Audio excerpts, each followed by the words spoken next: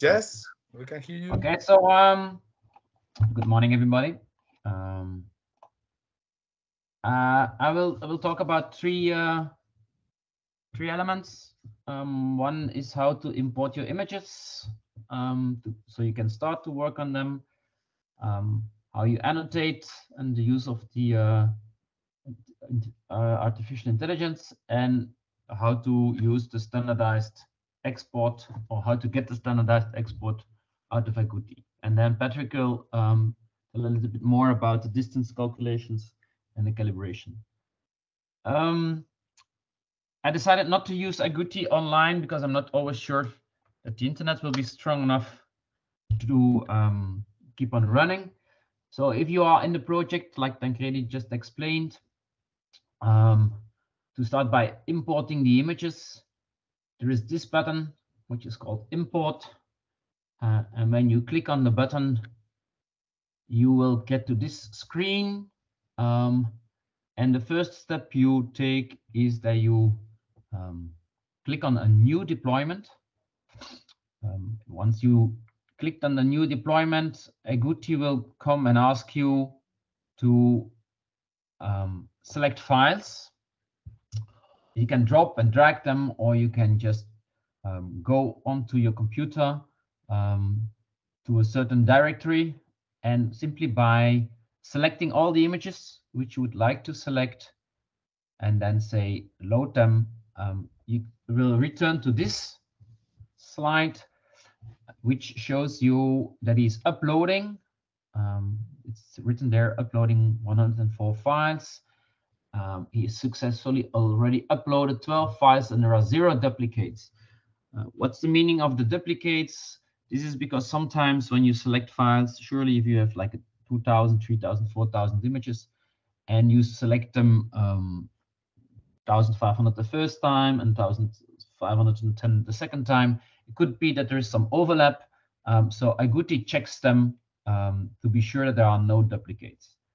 This is also, however, this is also something to take care of, because Agouti considers duplicate each file with the same name.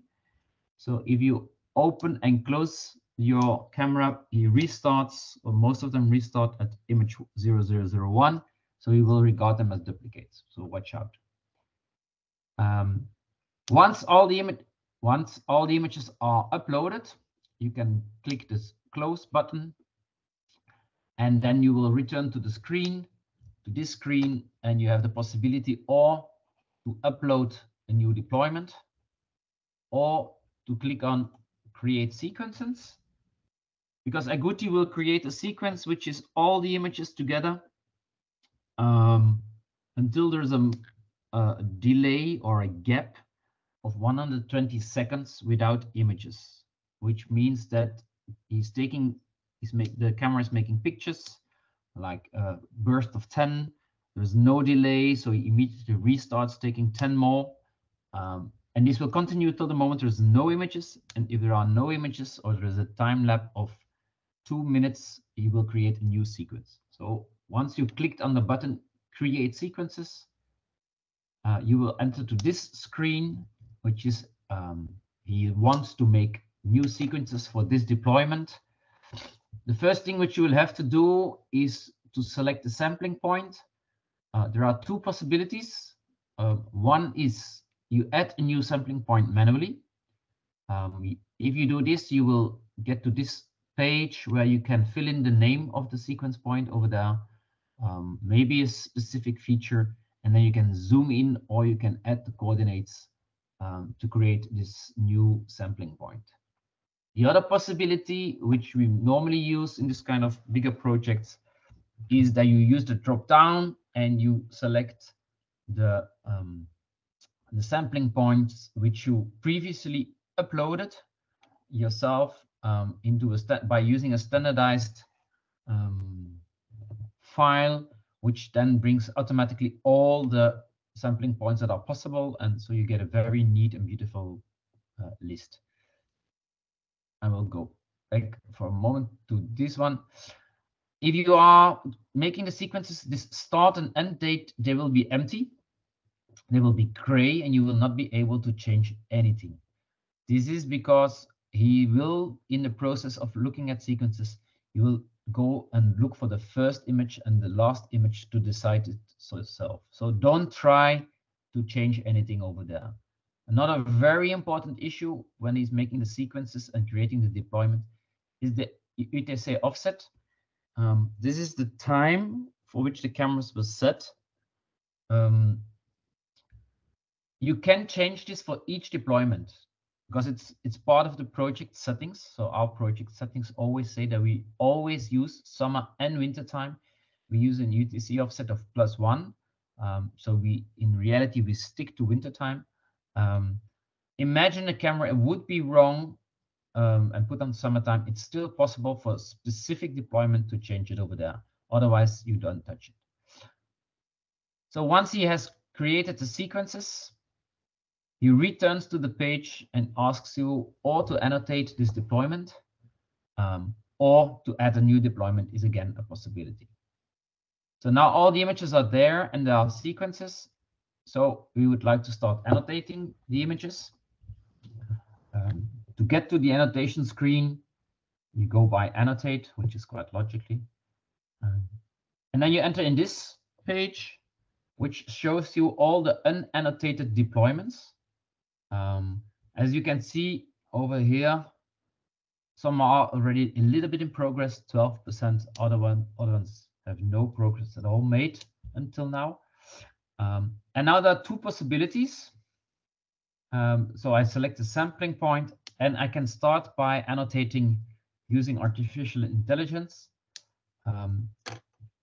If I click this button, remember that in the project settings, so there is the project settings, you have to have selected which annotation model will be used.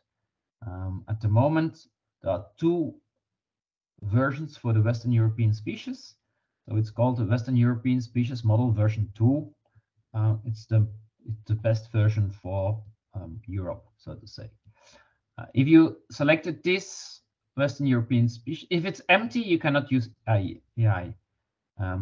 So then if I clicked on annotate by AI, you will see AI is scheduled. So you will be running and you will do AI on all the images, all the sequences, I have to say, that are in this deployment.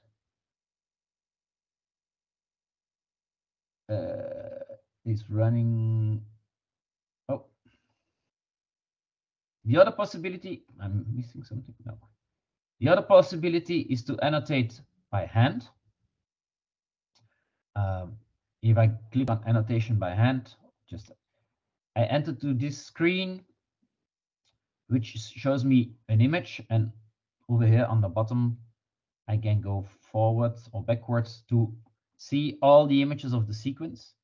I annotate the whole sequence, so not image by image. So it's like going through a video, having a look, and then deciding, okay, I want to add an observation, which is this button.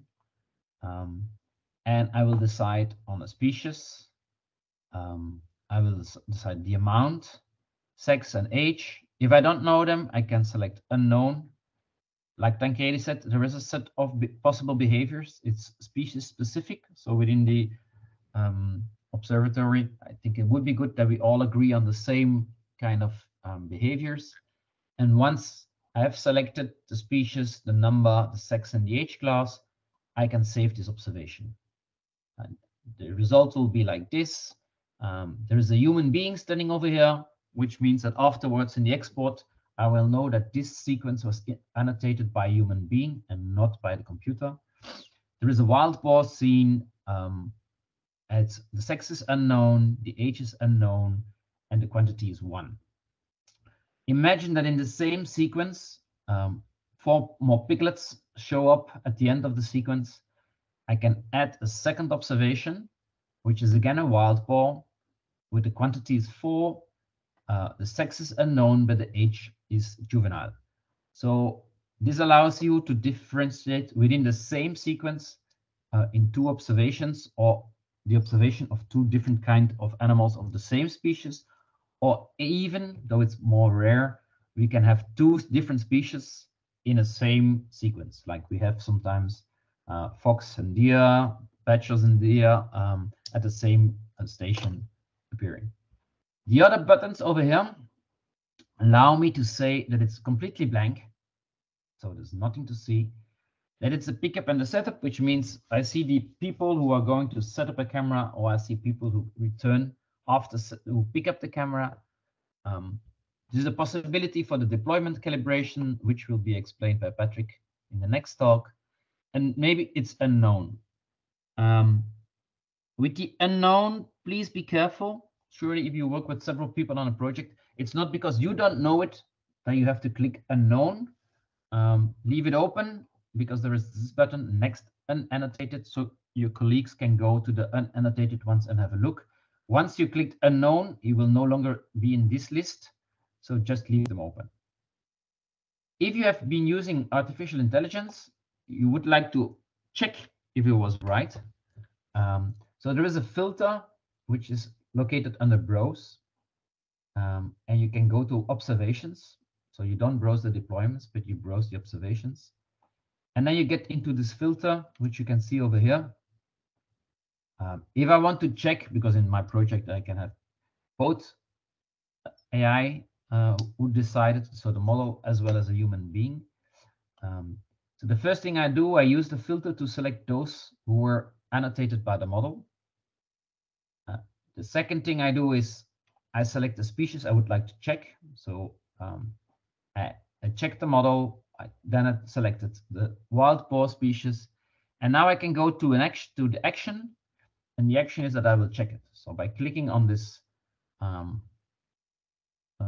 small pencil over there, I get into this screen. Contrary to a human being, now there is this microchip standing there, indicated that it was the computer who made the annotation, who decided that there is one wild boar in this sequence of an unknown sex and an unknown age. And I want to check this, or maybe if it's wrong, then I can click just in front of this will be the sign. If I click over there, not on the button, but just before, allows me to edit. So then I go into this screen where I can say it's a wild boar, amount is 3, so I corrected it, sex and age are still unknown. And subsequently, I can save the observation again, which is then a corrected observation, which as a result has that I had Syscrofa, I had Western European species, but now it's modified by me. So it's indicated modified by Jim Gazar. At the moment, we're developing the possibility to have a checkbox over there saying this one is controlled. But as long as we don't have the checkbox, the easy thing is you go to this wild boar, you simply click very quickly on editing and then confirm, and automatically your name will pop up over there. So you will know which ones you checked and which were not yet checked. So this allows you, if you use the artificial intelligence, to go in, to check for the species that are relevant, and to check for the blanks if they're blank. And it's also very important because if we correct them, this information is then used again by the computer and by the artificial intelligence to correct the artificial intelligence, to improve the quality of the results. So this I've said. This will be discussed by Patrick later on. So part of the annotation, like I said, one of the buttons over here is the deployment calibration, which is needed for the random encounter model. So it will be the next talk. So now I have annotated all the sequences, or I asked the computer to annotate all the sequences, and I want to export, of course, this information, because I need this exported information to start working and calculating and doing analysis. Getting back to the project, I had before, the first button was how to import my images, how to annotate the images, how to browse if you have the rights to do so. So now the next step is I want to export, which is completely at the bottom. Again, it's not possible for all the roles in your project, but everybody who is PI will be able to export this information or the data he collected. So clicking on the export, you will enter this screen, export data, and you can use this button over there, create the export. And using the create the export, he will create a new export, which you then subsequently, by clicking on download, he will download the export you just created. It can take some time, so don't click several times on the create export button, but just give him the time to create the export. The export which you will download then at that moment will be a zip file. There you see it, zip. And within this zip file, you will see four different files. One is the data package JSON, which is having all the information on your project. There is one which has all the information on the deployments, all the information on the observations. So watch out, as I just said before, I can have two observations in the same sequence.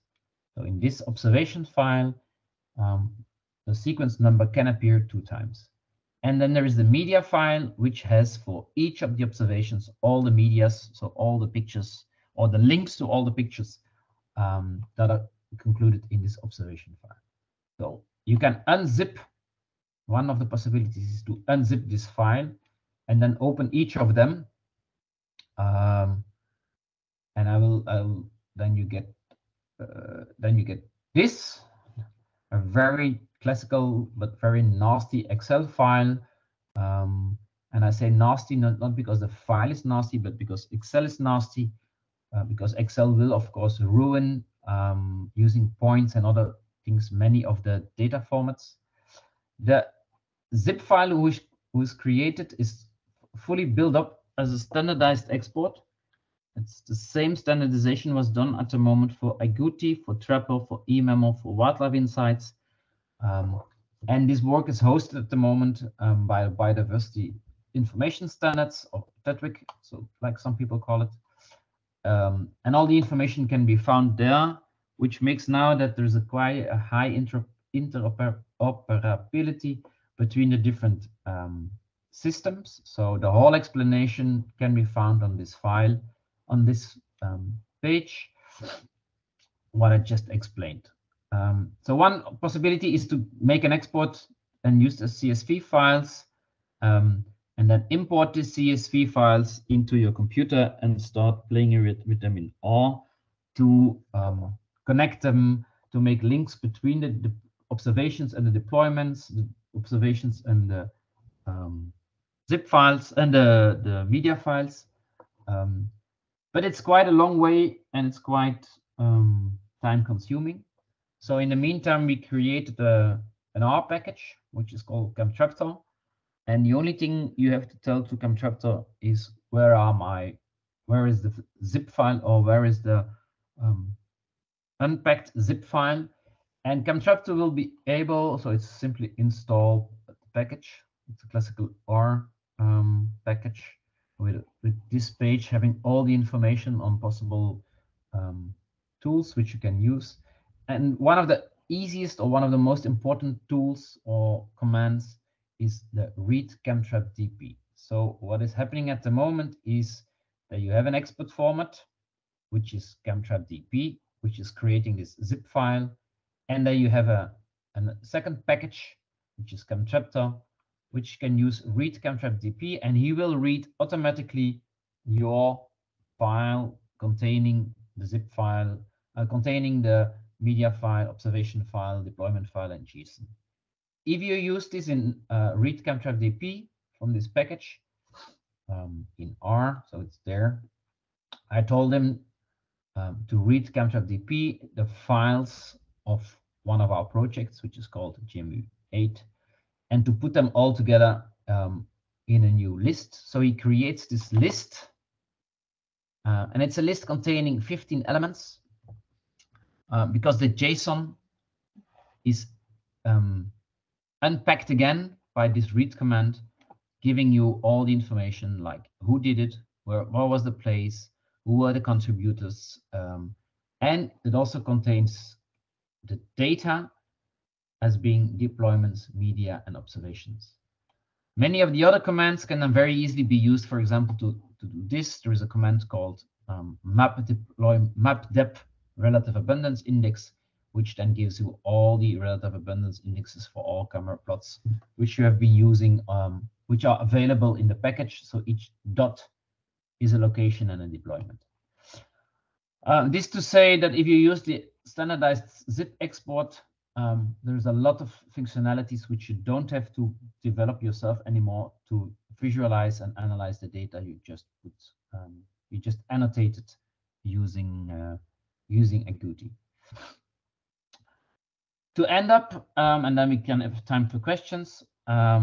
This is of course not work done only by the people on the bottom, being Wageningen and ZSL and our institute, funded partly by LifeWatch.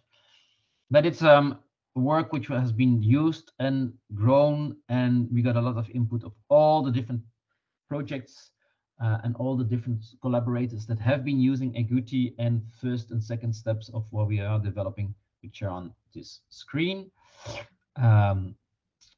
And secondly, there is at agouti.eu docs, a lot of what I've been talking about can be found. It's still in full development. This information on Agouti page, it's a GitHub repo, so it's still growing, but a lot of the information can be found over there. And then I think there is now time for questions, and I will start also Agouti. So if people have questions, we can also go into the project rather than using the slides. But by making these slides, it's more easy to share what I've been telling right now than if I had to show it in Agouti. So that's it for now. And I think, Joachim, we still have plenty of time for some questions. So floor is open. Thank you, Jim. Yes, we have plenty of time for questions. Just to let you know that we are going to summarize the instructions you can find in this user guide in Agouti website. We are going to put all of them in a single document, and this will be available in the observatory website in order to facilitate to you your work to find answers to your questions. Yes, you can raise your hand if you have any question at this stage. Please, Graham Smith. Jim, I was wondering, with your AI classification, does it return a probability of being right kind of thing, so that you could check those for which it is less certain first? It is, but it's not in the. Wait, I should check if it's included in the filter. Observations. Just a thought, if we're looking through a few thousand images, because it's a large deployment. At the moment, it's not in the filter, but I think it's a good suggestion to ask in the filter. There's several buttons and clicks which would be nice to have in the filter. One is that you are able to check or to select for those who were not yet checked before by yourself, which, as I showed, is now a way around. And the other one would indeed be to have a kind of certainty or something like this too. Now there is a cutoff. If Patrick is there, he can maybe answer also. There is a cutoff, and if he's not sure enough, then he's not returning a classification. So then it's you will not. So if I go, well, I'll go to Agouti for a certain moment. Annotate. I have to find an example, not in this project. Yes, give me a second. At any rate, you have to be very careful using the AI. Don't use version 1, use version 2, and just try it on a single deployment first to see whether it works for your region. So it might be that your region includes species for which we didn't train the model yet, because the model was made for Northwestern Europe. The one for Europe as a whole is still being developed. Actually, it's going to be developed by you because you submit the photos that we can use to train the model.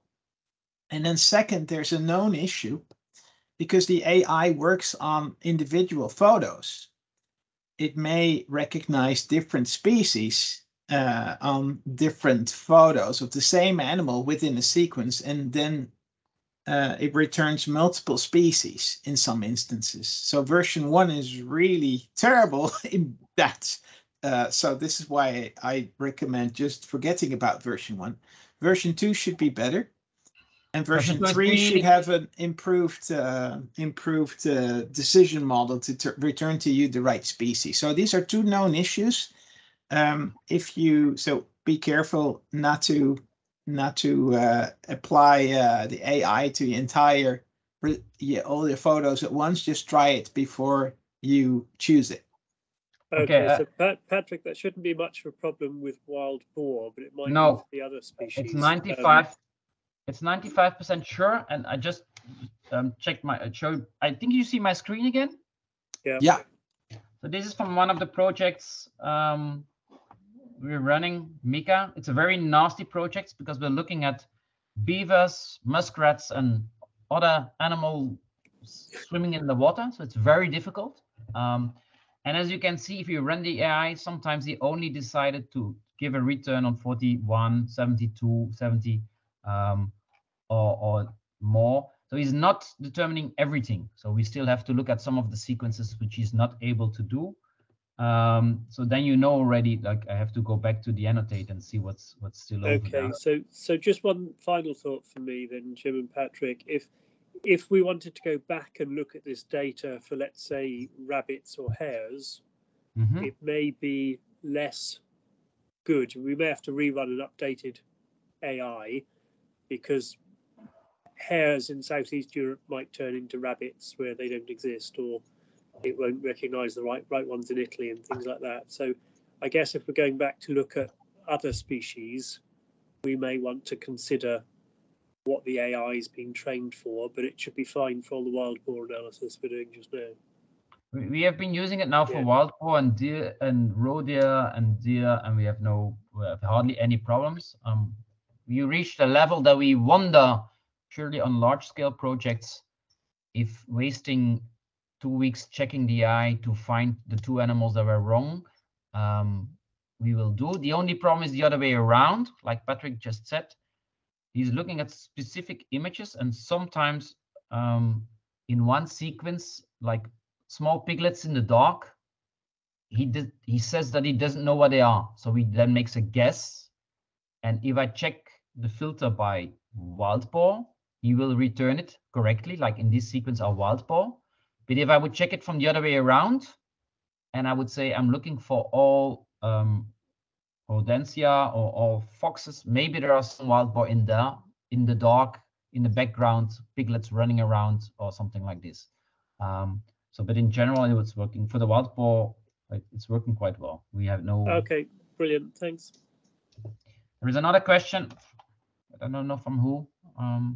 Yes, there's also a question in the chat. There is me, Jim. Yes. Yeah, Paolo. Thank you, Jim. Congratulations for the talks. So if at some point I'm interested in download, let's say, the photos or the picture only for one species, it is possible to download the original photos, not the Excel file, for only one species, for instance, or two species, I mean, not all of them in any case. Yeah, what you can do, the easiest thing then is to go to the export and use the package which is then filtering, and then you ask them the media files. That will be the most straightforward way, because he's having the link of all the images in the media files. So do not download it from Agouti, but make the export and then read the images in an R package.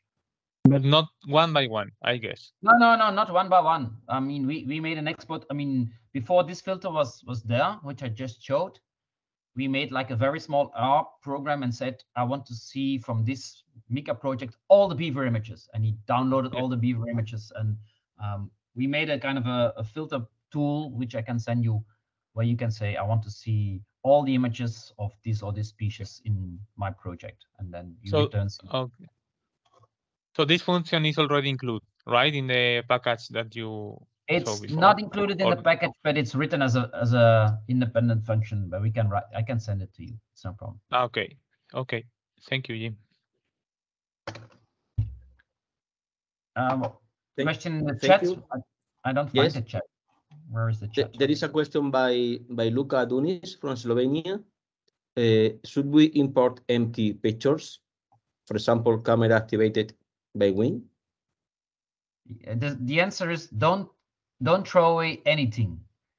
Import everything into Agouti, and Agouti will. And otherwise, you're missing images and we're missing times. So just import the whole SD card and then run the annotation. Because if you start throwing away, then the risk is very big. Certainly, some people throw away in the beginning or at the end because there are many pictures of the people running around. And then you're missing the start date and the end date and all this kind of. So surely if you work with volunteers in the field, don't make life difficult and upload the SD card. There's one exception though. Suppose, for example, that your camera falls off the tree or something happens to the setup. Then there's no point in selecting the photos from that point onward. So that will be the end point of your deployment, and everything after that point will be basically is not valid. Your camera didn't function. So don't upload that part that with the camera no longer functions. So for example, think of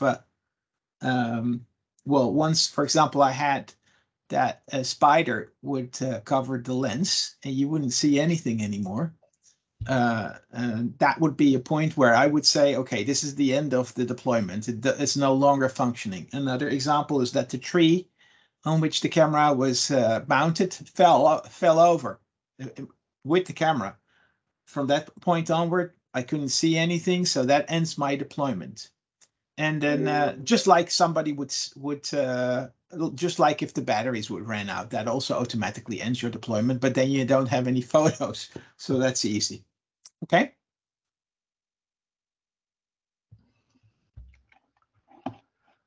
More questions?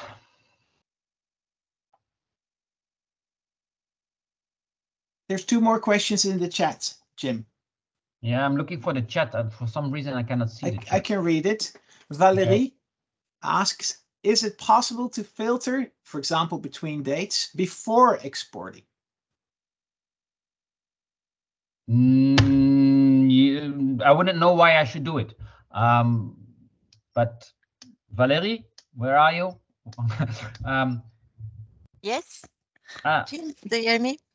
Yeah, yes. My question is due because sometimes there is really big file take time for the export. I'm just wondering if that would decrease the time to export data. And it will surely take you more time to make a selection than export it and write it. I mean, the CamTraptor has a function which is called predicate, and it's the first sentence. And predicate allows you to filter on species, on time steps, on locations, on whatever you can imagine.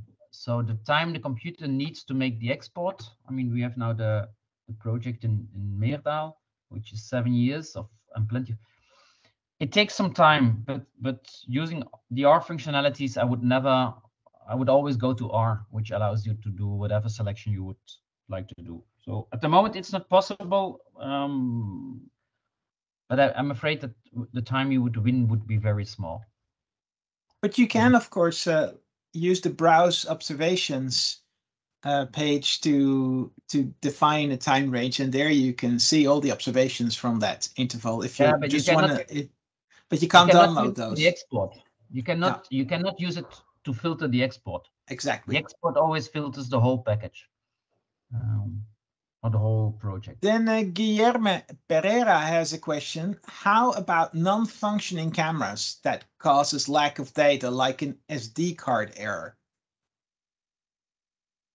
There is nothing. So it's a non-functioning camera. So the package will tell you that for a certain moment the deployment stopped because the SD card is stopped. It's like Patrick just said.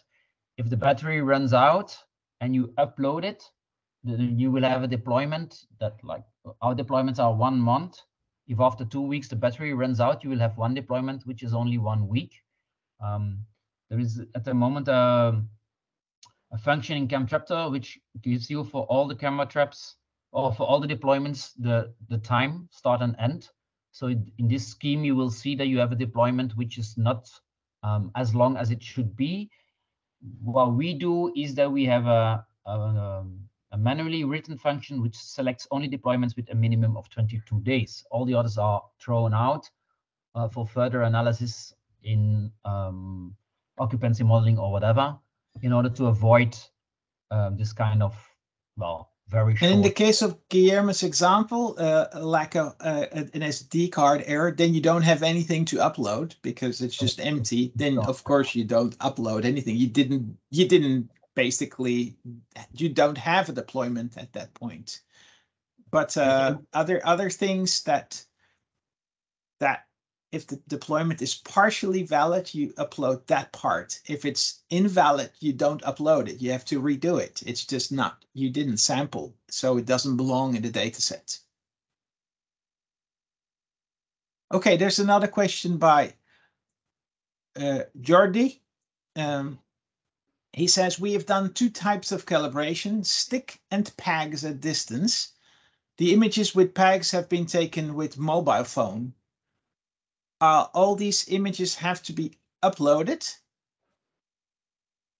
That I leave to you, Patrick, afterwards, because I never worked with the sticks in the field. I only worked with the sticks in the new protocol and not the old one. So that's I cannot answer. I don't understand why you would take photos with the mobile phone, because it serves to calibrate the camera trap, not the mobile phone. So I don't understand this, but perhaps sorry, Patrick, Tancredi.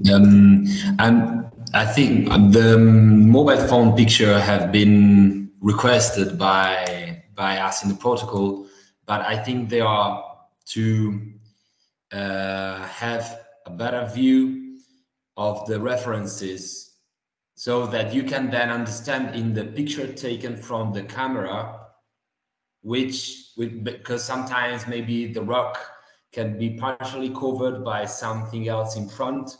So with the picture taken with the phone from a higher point, you have a better view, and then you can understand in the picture taken from the camera, which is clearly lower on the ground, what is what.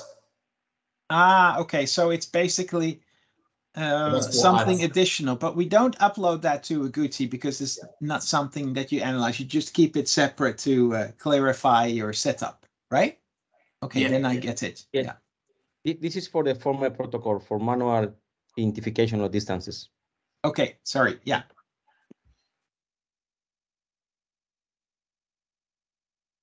Okay, any question? Yes. Here's one more. Can you see it, yes. Jim?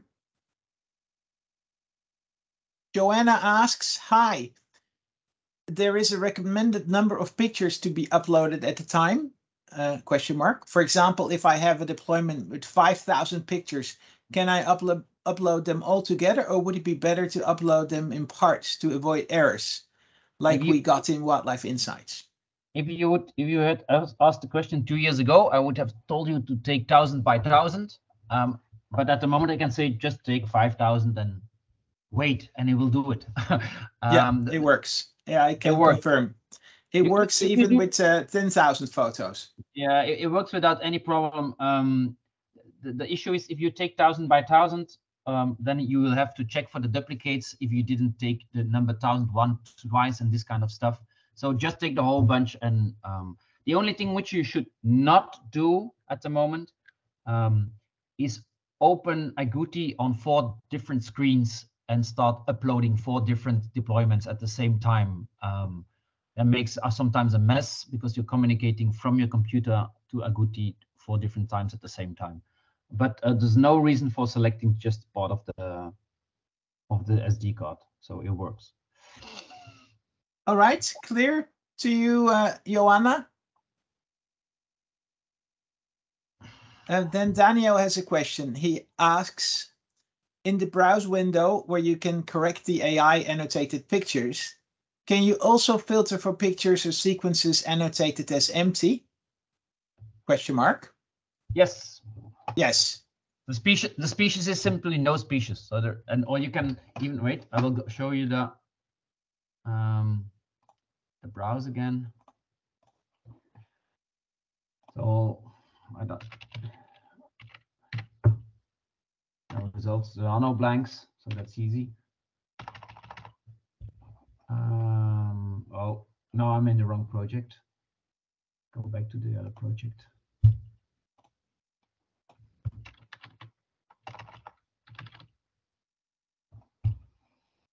Test browse observations created by.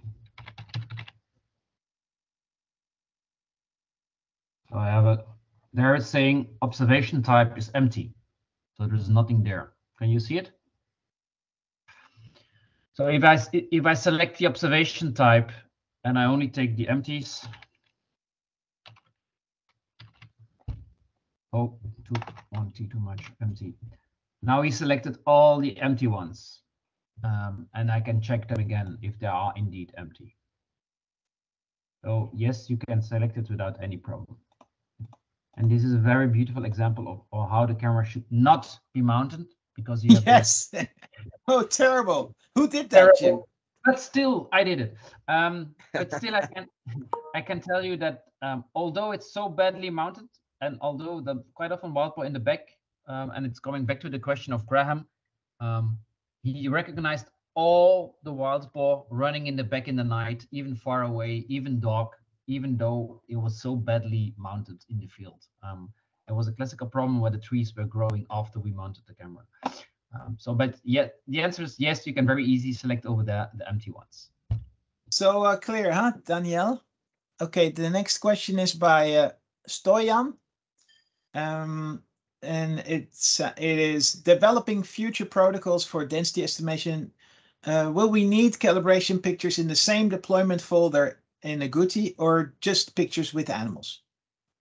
You will need them in the same deployment folder, and Patrick will explain afterwards. Yeah, so when you run a camera, you first get these calibration photos for the deployment, and then after that, of course, the thousands of animals are photographed by you, and then that whole everything will be on the single SD card, and that whole card you put in the same deployment folder in Agouti. And then what happens afterwards, I'll explain later. Okay. And then Lexo asks, I wonder if date time alterations or corrections should be done through Agouti or R. So, for example, Jim, if you have by accident you put the wrong time in a camera, you programmed the camera wrong, like you used AM instead of PM, so you have a 12-hour difference. What then? If it's one, so go back to the import.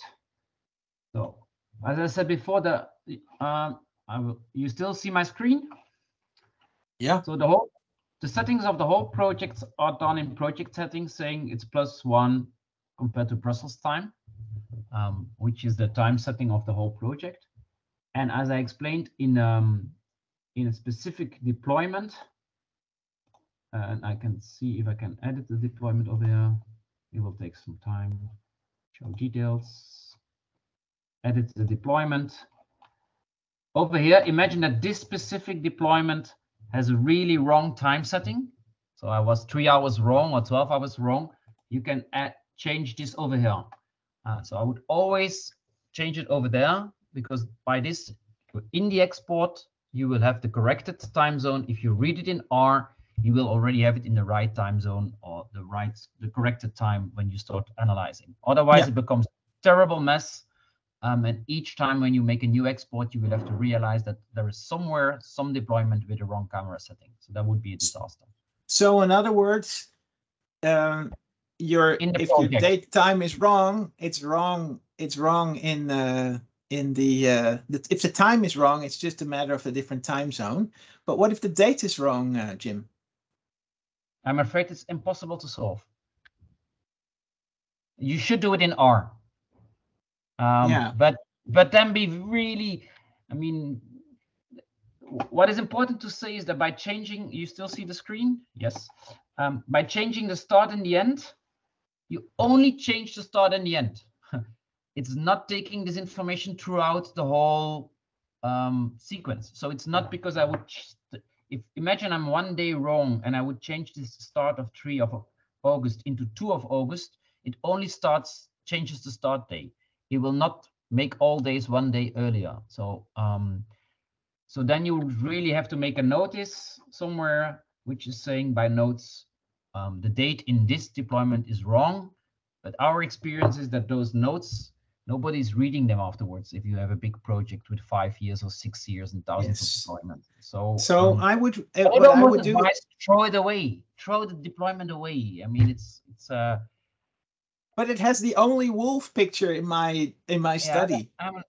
That's a pity. Then the wolf is irrelevant if there was only one picture in 1,000 study deployment. Yeah. All right. Then there's a question by Dario.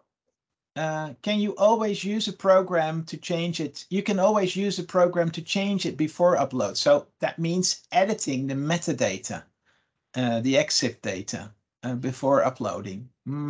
That's tricky, but in theory, yeah, that's possible. Yeah. So if you have a problem like this, I would get in touch with the Agouti crew through the email address and ask them how to deal with it. Maybe they can have a solution.